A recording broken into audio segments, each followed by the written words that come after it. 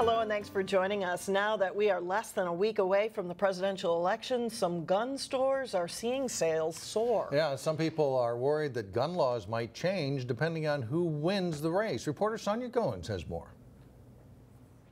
We just opened about 2 years ago. The Osseo Gun Club and Pro Shop has a very large indoor firing range. The shop also offers gun safety classes. They also rent and sell firearms. Everybody's still in a wait and see mode. Co-owner Jeanine Gill says recently there's been a slight increase in sales. There's definitely been an uptick in speculative buyers that are anticipating a shortage of firearms. Some people are concerned lawmakers may target assault rifles and reinstate a ban. These types of weapons have been involved in some of the deadliest mass shootings in this country. So this is a pretty typical modern sporting rifle.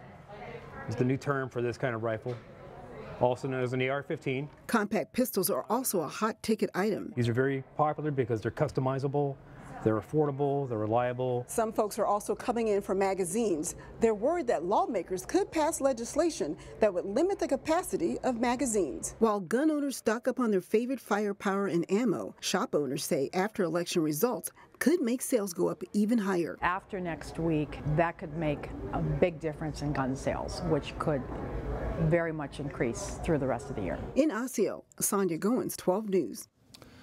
And the Osseo gun shop owner says another factor with the rise in sales is the upcoming firearms deer hunting season.